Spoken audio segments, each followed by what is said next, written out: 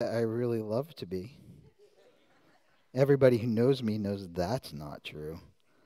Um, we're going to be, first of all, I have to say, Lori Reynolds, if you are watching from home today, thank you for my size podium. So some of us are not 7 feet tall, like Pastor Doug. So thank you, Mrs. Lori Reynolds. I appreciate it. We, this morning, are going to take a trip back. So we're going to be in Habakkuk this morning. Habakkuk, however you want to pronounce it. I call it Habakkuk. It's probably not right, but this has been, trusting God in times of turmoil. And this morning we're going to be looking at Habakkuk's complaint. And then, spoiler alert, part 2 is next week. So I expect to see all of you here next week. There you go. So before we get started, we're going to have a word of prayer and ask God to unpack His word for us. Father, thank you for doing just that through the power of your Holy Spirit. Your word jumps off the page to us and you explain it to us. So God, I'm asking for you to do that today. Father, as we look at this minor prophet and what was going on, God, I just ask that you open it up to us and show us how we can apply this today. In Jesus' name, amen. All right, so Habakkuk chapter 1, and we're going to start off reading. And just newsflash, I am in the NLT version this morning. I compared the two. I just like the way this one reads compared to the NIV. It's really close, but I just like it. So this is the message that the prophet Habakkuk received in a vision. How long, O Lord, must I call for help, but you do not listen? Violence everywhere, I cry, but you do not come to save. Must I forever see these evil deeds? Why must I watch all this misery? Wherever I look, I see destruction and violence. I'm surrounded by people who love to argue and fight. The law has become paralyzed, and there is no justice in the courts. The wicked far outnumber the righteous, so that justice has become perverted. All right, we're going to stop right there for now, and I want to tell you a little story. So, a long time ago, people left their homeland, and they traveled miles with many hardships to create a new home where they could follow God and not worry about persecution. Years passed. Compromises were made. Bad choices were made. Eventually, there was a split into 2 different places. They fell away from God and stopped following Him. How many think they know who I'm talking about? A handful of you. Okay, for those of that don't know, I am not talking about our country. However, how applicable is it?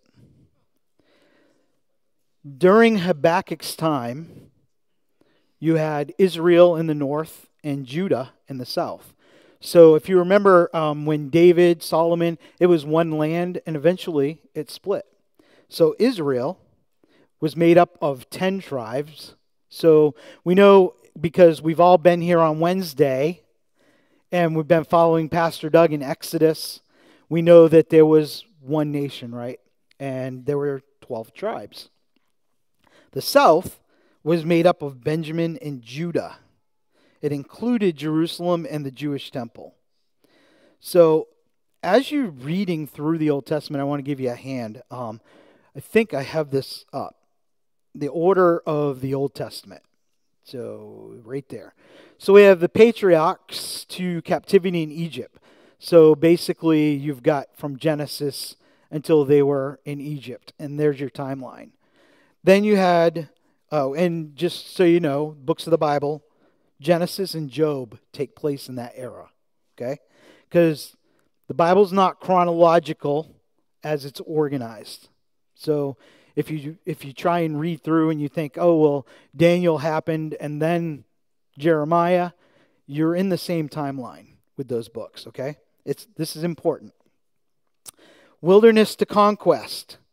You've got Exodus, Leviticus, Numbers, Deuteronomy, Joshua, Ruth. Okay, so that takes place in there. And then period of the Judges. Guess which book that is? Judges. And there's some overlap. So then we have the United Monarchy. So this is before where we're at right now. So that's your Samuels, Psalms, 1 Kings, 1 Chronicles, Proverbs, Ecclesiastics, and Song of Solomon. Then the divided monarchy, which is where we're at currently in Habakkuk.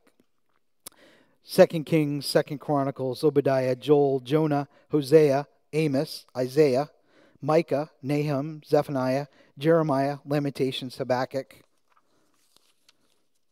And then we go into exile, then we go into return of exile.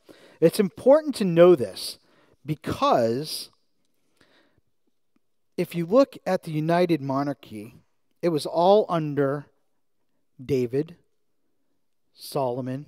Saul started it off because remember, Israel wanted a king. Okay? They're like, oh God, we want to follow you, but we want an actual leader that we can go to and, yes, exactly, and complain. We want somebody we can complain to besides God, because we already know when we complain to you that you're going to tell us we need to do things a specific way, and we're not happy about that. So what happens? We have the king, and then all of a sudden, Solomon dies, and Jeroboam leads an uprising. Man of God leads an uprising, and now we have a split kingdom. Okay, so now, for our intents and purposes today, we are in the southern kingdom of Judah. Okay, so Judah was still led by the David lineage, okay? They were still supposedly doing it right. Judah were the ones who were following God, okay? This is where Habakkuk is. So as we look at the beginning of it, what's he say? He's in Judah, okay, remember? He is in the city of God, the temple. He is in that area, and he cries out, how long must I call for help? And you don't listen. Okay, how many can relate to that? I'm crying out for help, God. I cry to you every day, and it just seems like you're not listening.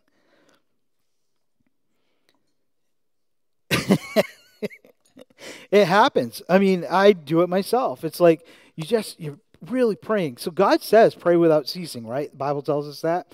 There's a reason, and it's not because he's not listening. How passionate are you with what's going on in your life?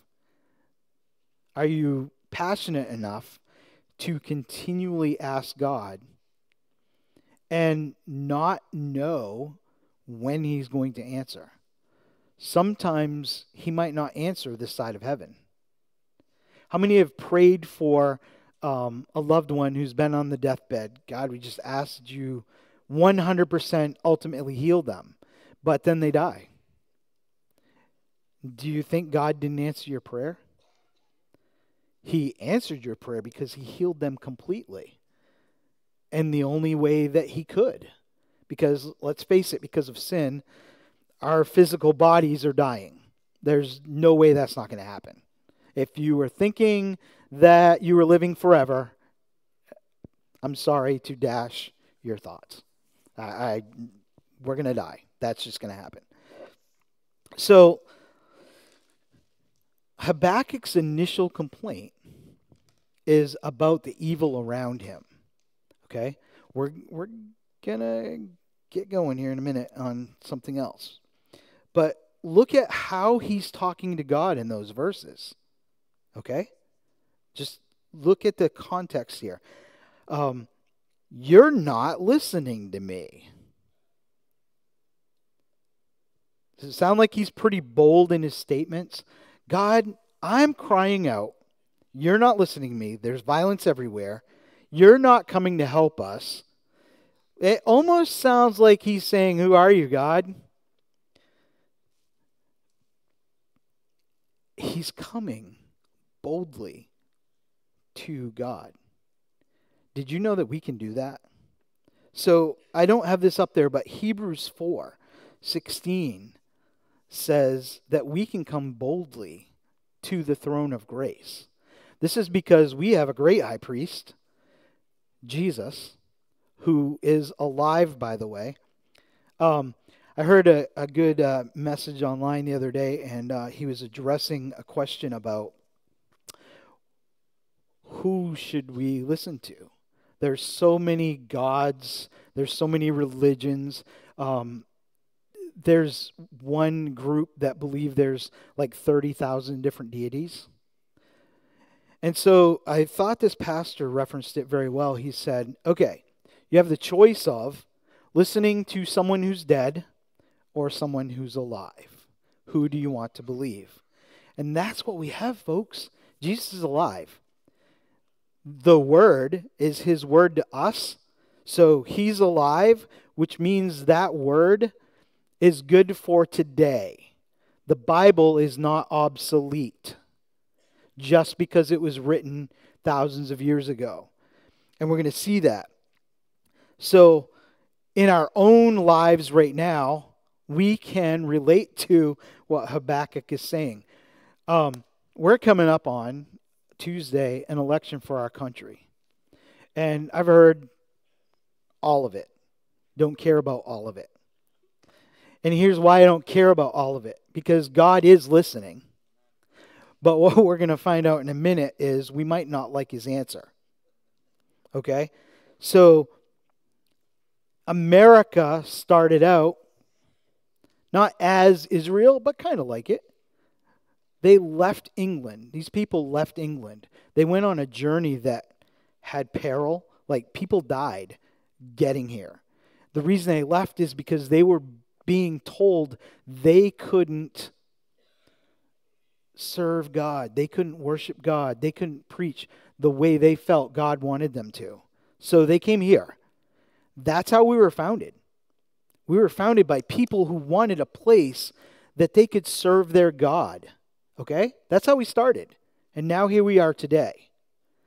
We have left that. We have moved away from that. And here we are as Christians, and we're saying, God, how long do we have to cry out? Well, you're going to see in a little bit, there's actions that are involved with our crying out. Okay? But how long have we been crying out? God, we see evil all around us. Is there anybody here who has not seen evil around you? Okay. If somebody had put their hand up, I would have asked where you were living. Because it's definitely not here. We see evil all around us. And what we are asking, and some of us are asking, because as we see all this evil and we feel like God's not listening, what happens? Anxiety, hopelessness, fear. All this stuff comes into play because we feel like God's not listening. But He is. We ask, are we going to get wiped out? Okay? I don't think that's going to happen, and here's why. Sodom and Gomorrah. Why did Sodom and Gomorrah get wiped out? Can anybody? Somebody. They didn't have one righteous person, and everybody would be like, well, what about Lot?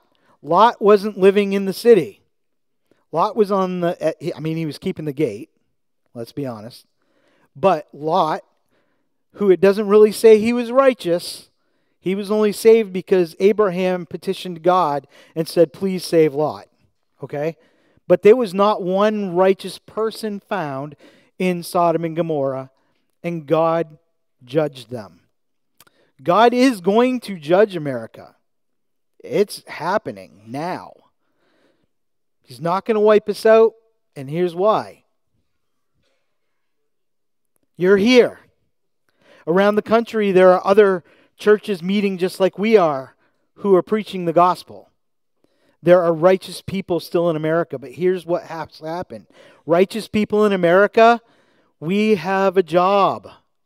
Pray, but there's action in our own communities. It's reaching out to people in our own communities. We're partnering with the Mid-Maine homeless shelter. Why? Because they're helping people in our community, people with real needs. We don't need to reinvent the wheel.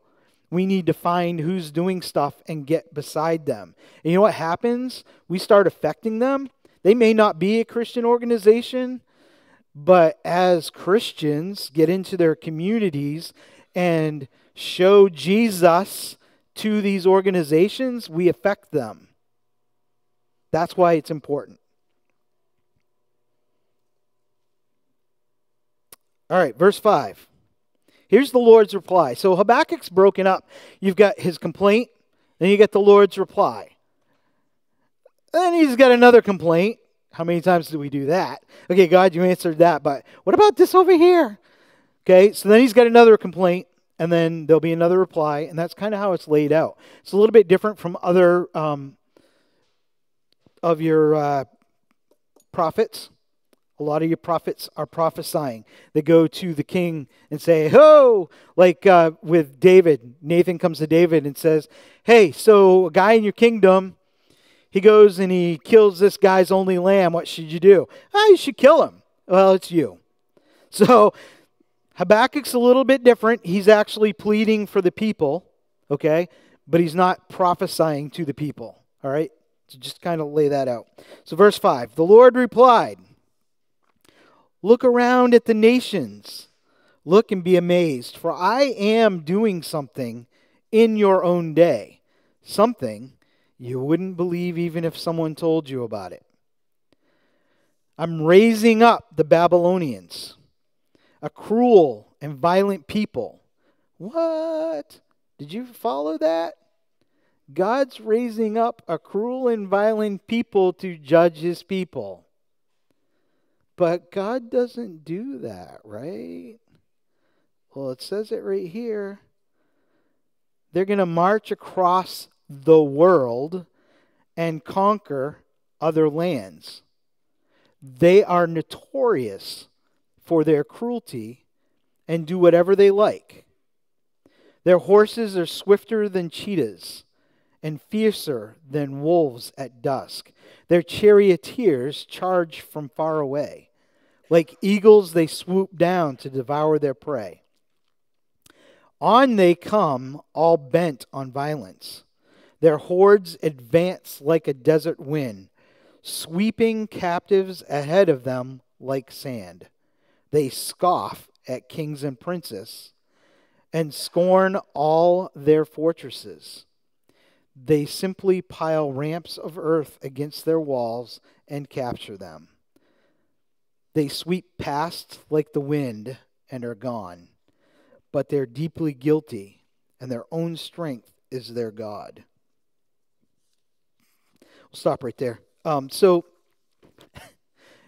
God sees what's going on, and he's telling Habakkuk, hey, take a look around you. I see what's going on, and I'm going to do something, and you're going to be like, really, God? So like I said before, God's going to judge, but he may not judge in the way that we expect. Does that make sense? You follow that? Just like when you ask him for something, he may not give you the answer that you want. Because God's ways are better than ours. We may not think it. So, I don't think I gave this one to you either. Acts, and it is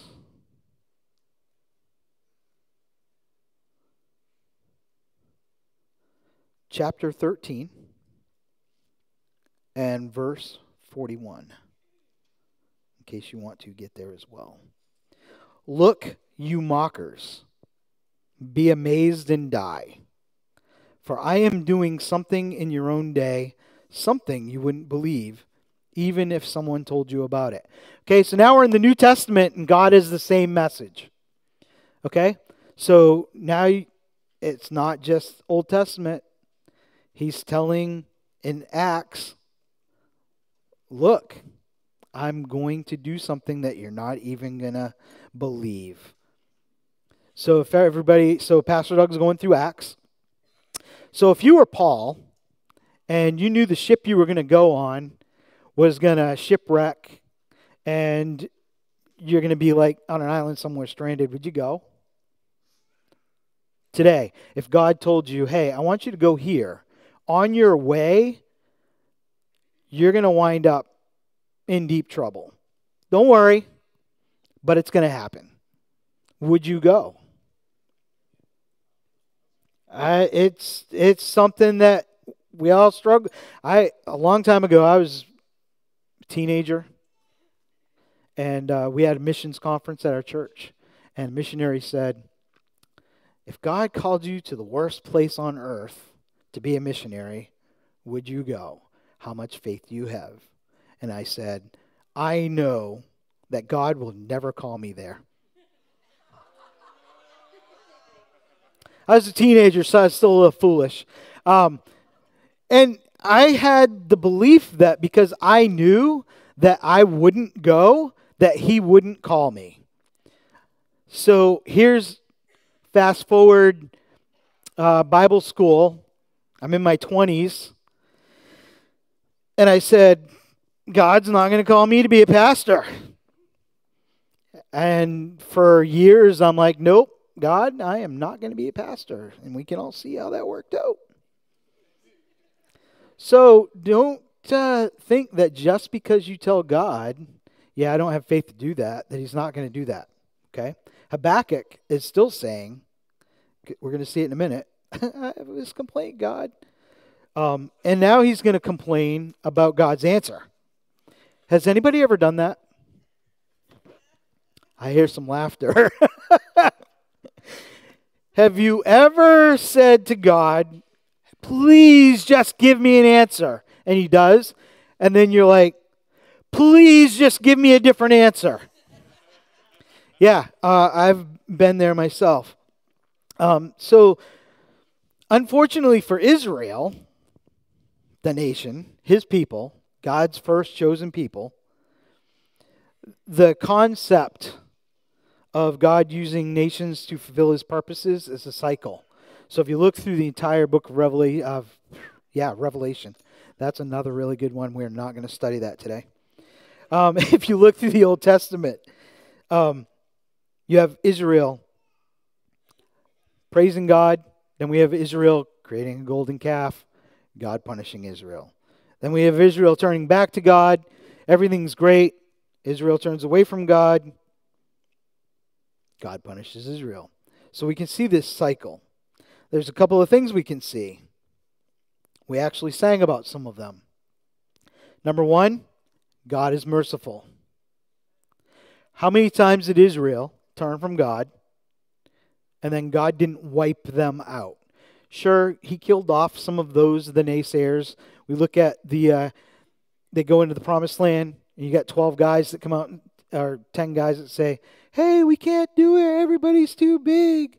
And then you got 2 guys that say, God told us that we can do it. And who'd they listen to? The 10 naysayers. And so they wander around for 40 years until the people who believe the naysayers die off.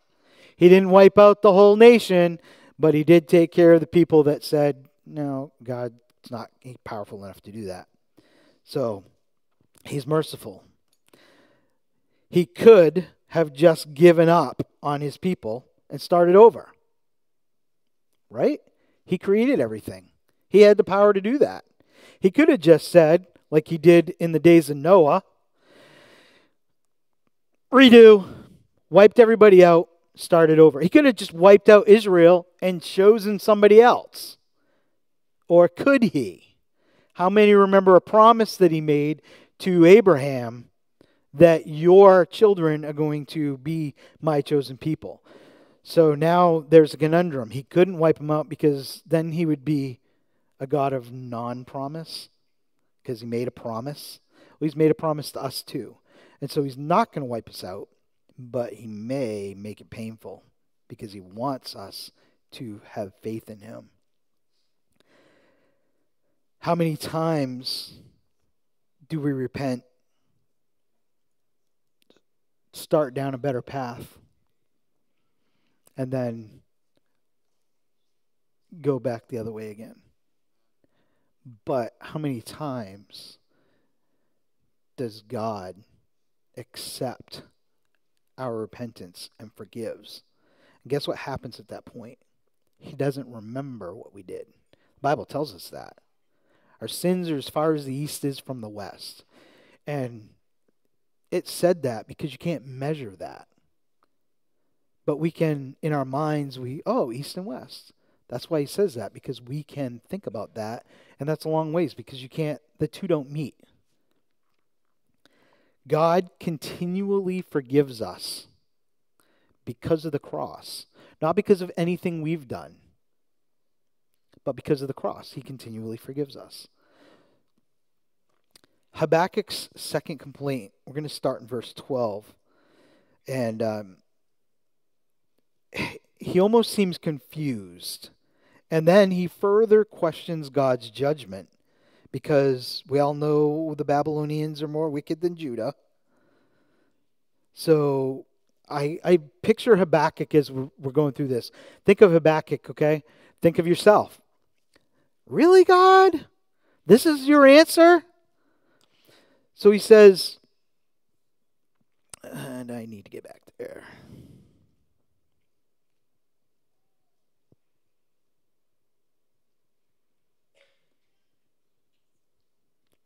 O Lord my God, my Holy One, you who are eternal, surely you don't plan to wipe us out?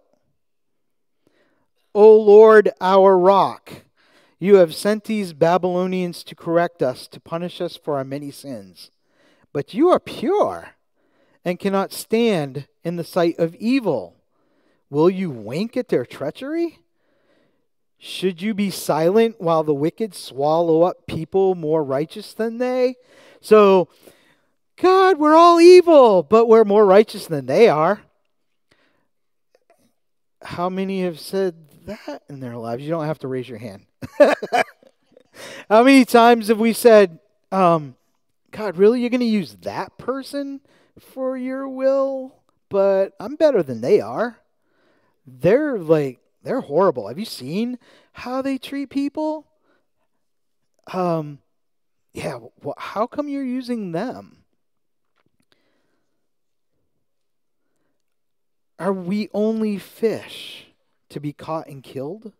Are we only sea creatures that have no leader? Must we be strung up on their hooks and caught in their nets while they rejoice and celebrate? Then they will worship their nets and burn incense in front of them. These nets are the gods who have made us rich, they will claim. Will you let them get away with this forever? Will they succeed forever in their heartless conquests?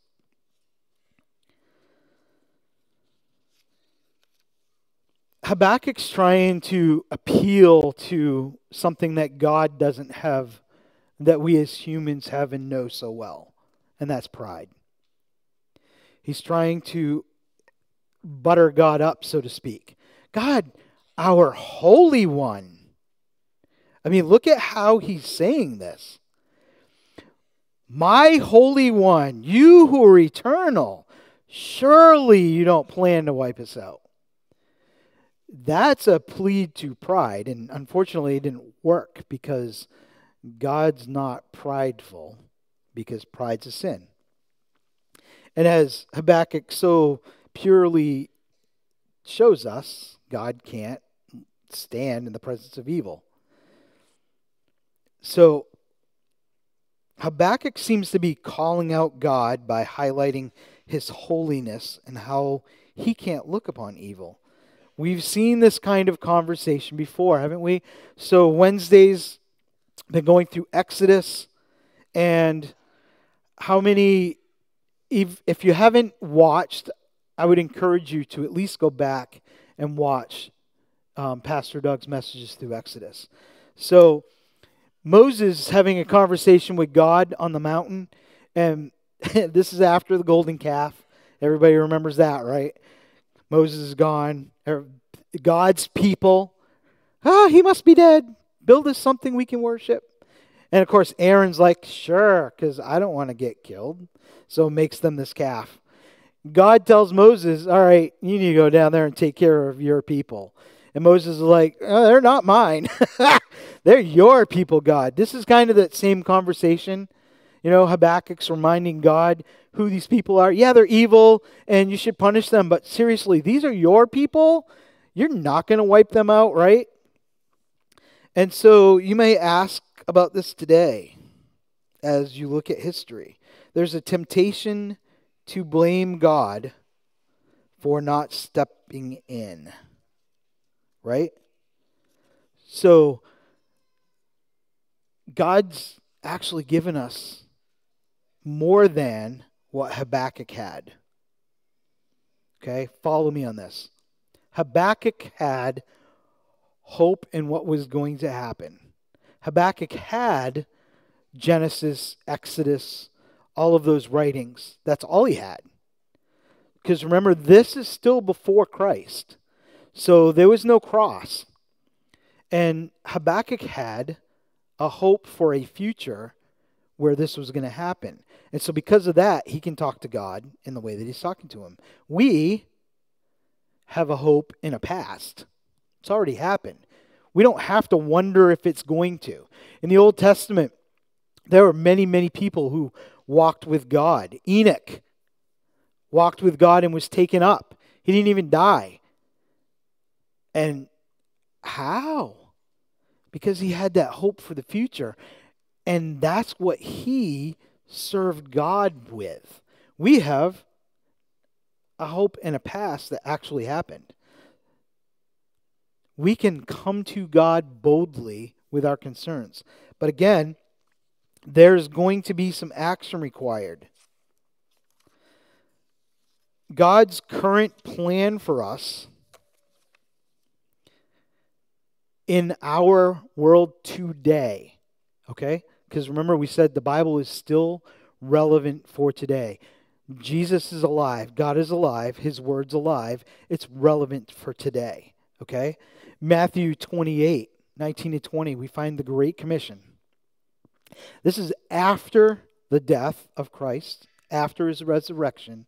This is for us today, okay? And it says, go into the world,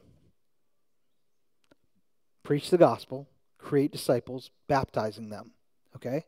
So what does that mean for us here?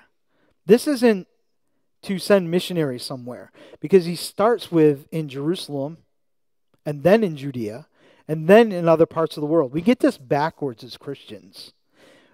We get this in that, okay, we're supporting missions, so we got the Great Commission covered. And I didn't put it up there. But that's not what he's telling us to do, okay? So, I can't even remember if it was myself or Pastor Doug, but I'm pretty sure we both have said this. We have an election coming up. Our job as Christians is to pray, seek God, and then vote. It's an action, okay? And I know there's a lot of controversy around it. I don't care. We're not called to controversy. We're called to pray, seek God, and vote. We are called to go into the world. It's an action. We're called to go out into the world. If you want change in your community, you need to actively be being the change. Habakkuk, we're going to see, I'm going to stop with chapter 2 and verse 1 because I like it. He says, I will climb up to my watchtower, stand at my guard post. There I'll wait to see what the Lord is going to say and how he will answer my complaint. Okay? So, we pray, we wait for that answer. That answer is going to come. If you are seeking God, get into the Word, seek God, that answer will come. That answer is going to require a response. Watching is an action. Praying is an action. Going is the other part of that action. We need to pray, seek Him out in His Word, watch and wait for that answer, and then respond to His answer. Does that make sense? Great. I'm glad it makes sense to you. I'm going to have the worship team come up. We're going to end a little bit early. I want to encourage you right now because I want to remind you what happens next. And we're going to cover the second part of Habakkuk next week, but here's where the timeline that I gave you at the beginning makes sense. Okay? Babylon comes in. They do what God said they were going to do. They take over Judah. Okay? From that point, do you know what happens? Daniel, Shadrach, Meshach, and Abednego, all of those stories that you know so well of God moving, God showing people who He is, happened in captivity. We grow in captivity. Captivity looks a little bit different. It could just be trials and tribulations. It's still captivity. You're still in it. Everything that we learned about faith in the Old Testament happened in captivity. Exodus, they're fleeing captivity, but they're still wandering in the desert, which was their captivity. They were still in punishment, moving towards the promised land. Folks, we are right now not in the promised land. Did you follow that? We're not in the promised land. We're in captivity. But in captivity, we need to be going, preaching the gospel, which is share your testimony. Tonight, there's a concert, and the lady that's coming tonight, Yvette Luna, has an amazing testimony. And Ryan told me last night, 30 minutes, she shared her testimony of how God freed her from anxiety and from worry. Folks, God wants to free you from anxiety and worry. There's a lot going on in our world today, not just here in America, in our world, that will cause you to be anxious and worry if you are not focused on our God who saved us. So, prayerfully, I'm going to pray out, but prayerfully, I would like you to you can stay seated. You don't need to stand. But I'd like the worship team, you pick, team. I'd like Christy and Heather to just play something, sing something. Huh?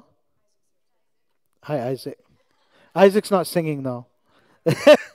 And just, guys, pray, ask God to free your anxiety over this election. Free your anxiety over where our country is.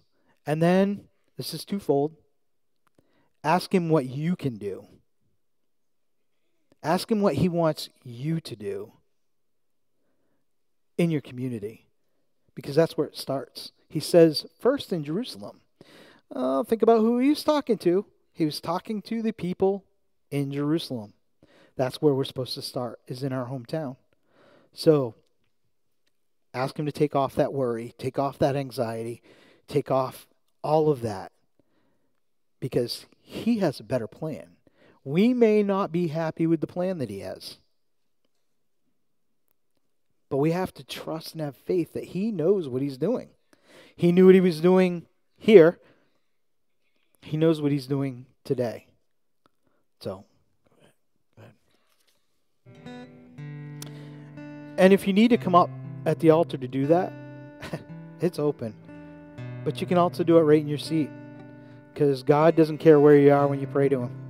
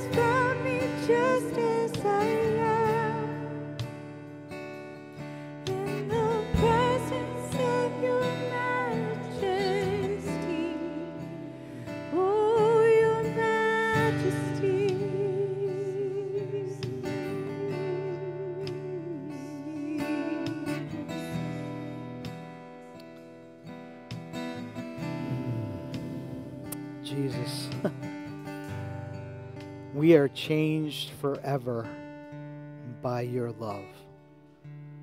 I love that line. Not by anything that we did. We're changed forever by your love. God, I just ask as we go forward that you would help us to pray, get into your word, and then go. God, help us to affect the people around us, whether it's people that we work with, whether it's the annoying person in front of us in the drive-through lane, whether it's someone that's just really being extra. God, help us to be the example to them.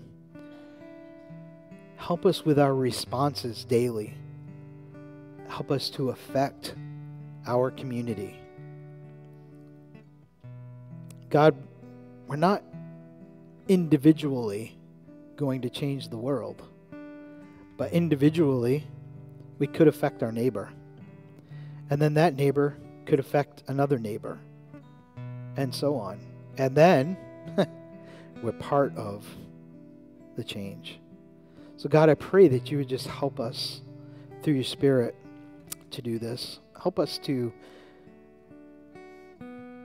understand your Great Commission and what it really means. Help us to leave our anxiety at the cross.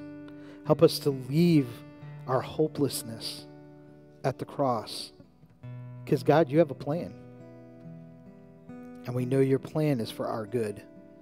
But ultimately, it's for your glory.